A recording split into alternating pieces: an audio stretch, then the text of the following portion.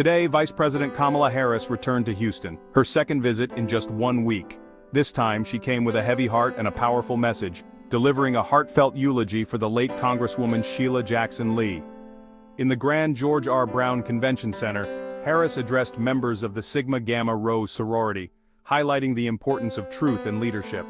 She spoke passionately about voting rights, gun violence, and women's rights, touching the hearts of everyone present. Her words didn't just resonate, they echoed the very principles Congresswoman Jackson Lee stood for. But Harris's trip wasn't solely about addressing the sorority, it was about honoring a legacy. Sheila Jackson Lee, a revered figure in Texas politics, left a significant void with her passing. Harris's eulogy was a tribute to Jackson Lee's lifetime of service and dedication.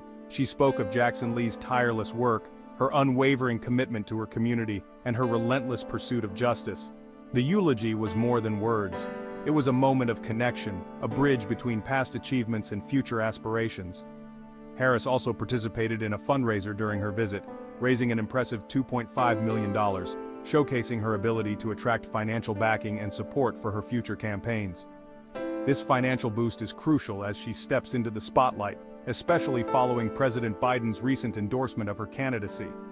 Navigating criticism from figures like Governor Greg Abbott regarding her handling of the border crisis, Harris remained steadfast.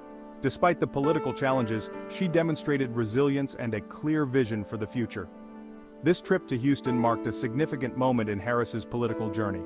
With President Biden's withdrawal from the 2024 presidential race and his subsequent endorsement, Harris is now a potential frontrunner for the Democratic nomination. Her visit to Houston wasn't just about the present, it was a step toward the future. In her first public appearance at her Wilmington campaign headquarters, Harris walked out to Beyoncé's Freedom, delivering a message of optimism and determination.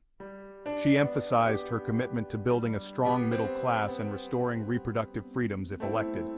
This pledge, especially in the wake of the overturning of Roe v. Wade, solidified her stance on a critical issue for many voters. As Harris reaffirmed her vision for America, she highlighted the stark contrast between her approach and that of her opponents.